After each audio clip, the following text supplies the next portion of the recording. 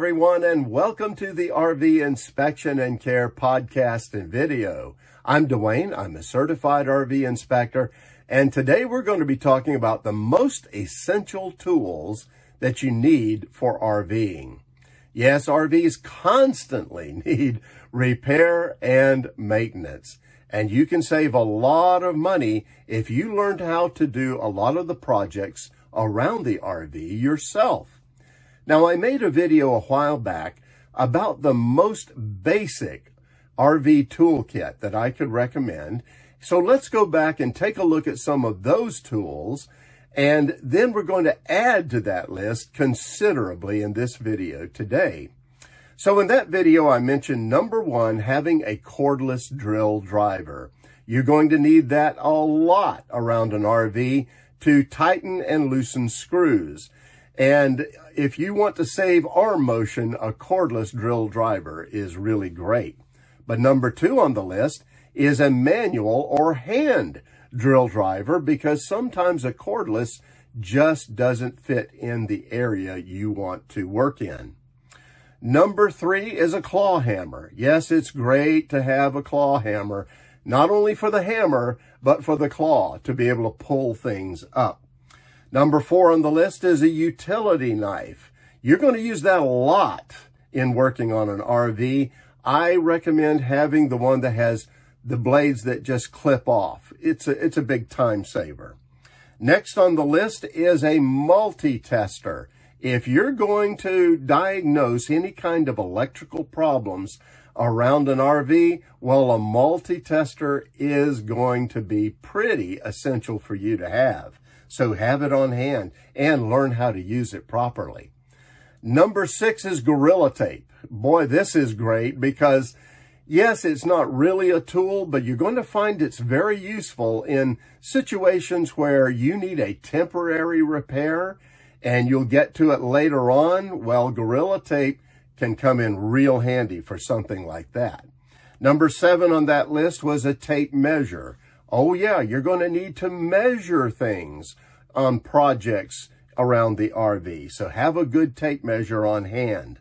Number eight is an LED flashlight.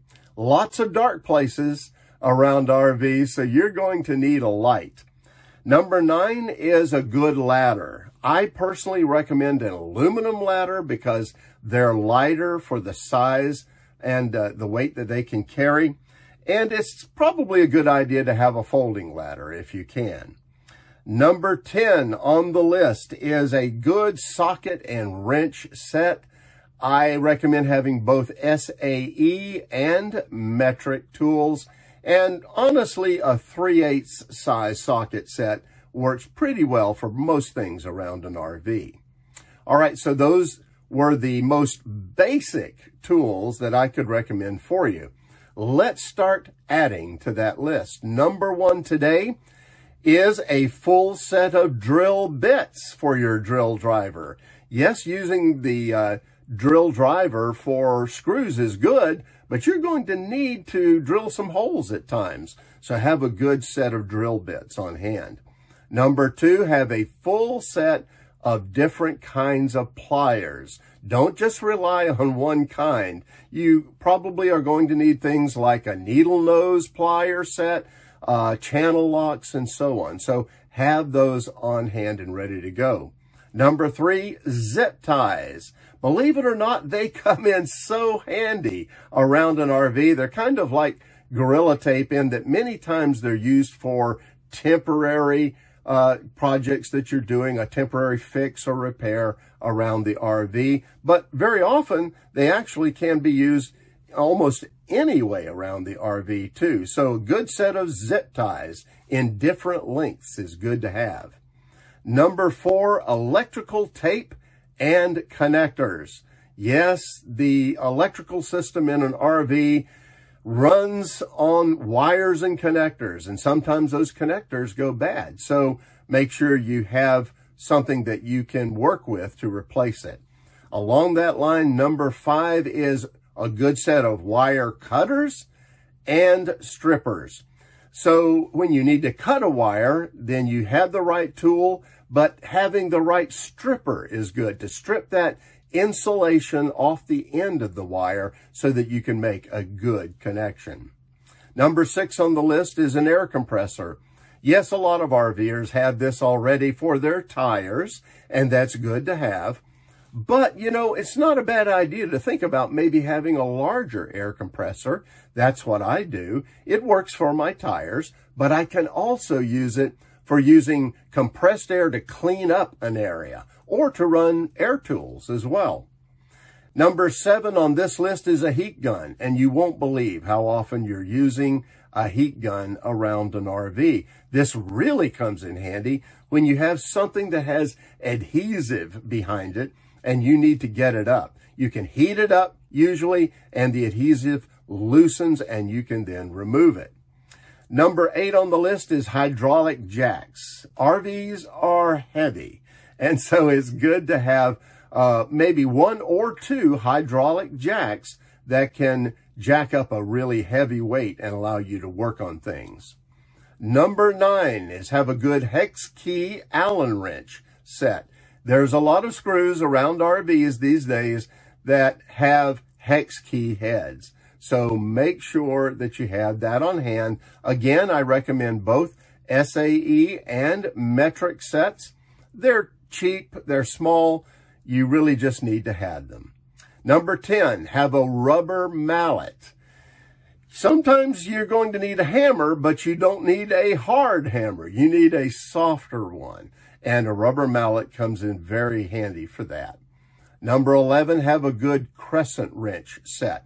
Now be careful here because a lot of folks actually rely on their crescent wrenches a little too much because they're adjustable, but they're not best to really use all the time. It's best to use the wrench that actually fits what you're working on. But if you don't have the right wrench, you're going to be happy that you've got a good crescent wrench to work with. And make sure you have different sizes.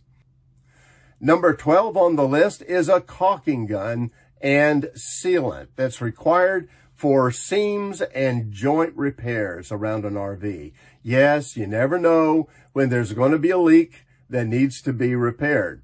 And you need to have the sealant to do that. But you can't apply the sealant if you don't have the caulking gun. So have one handy.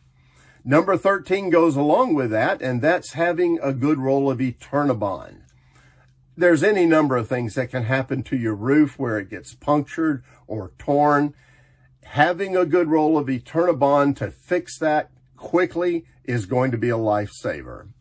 Number 14, bungee cords. These are one of those things that is kind of like Gorilla Tape and zip ties. You can use them in so many situations, so always have a good set of different lengths of bungee cords. Number 15, a headlamp. Yes, we mentioned having an LED flashlight, but there are times when you need both hands free to work in a dark area. And when you do, a headlamp works great for that. Number 16, have a good set of vice grips. I can't tell you how many times I have used my vice grips to hold something in place.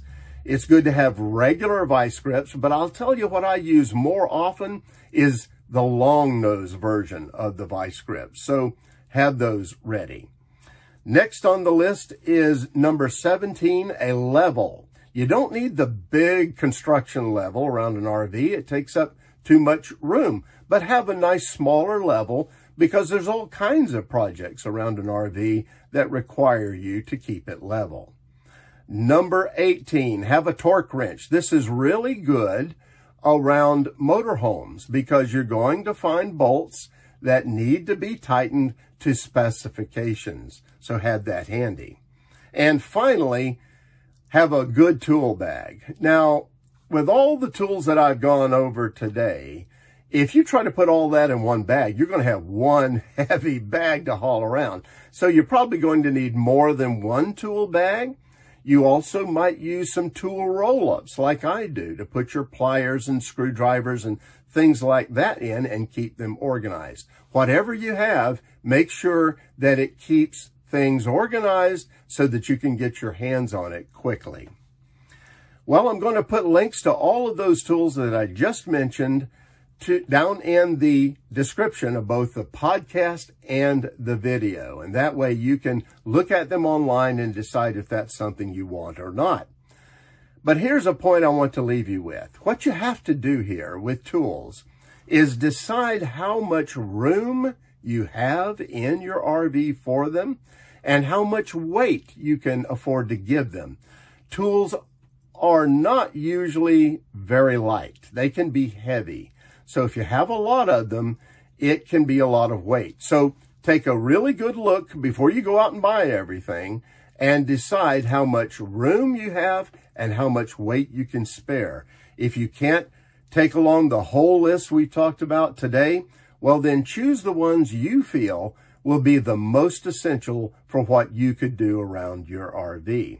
And with the right set of tools, well, you'll be ready for almost any repair or maintenance project on your RV. And that's it for now. Have safe and happy travels, my friends. Until next time.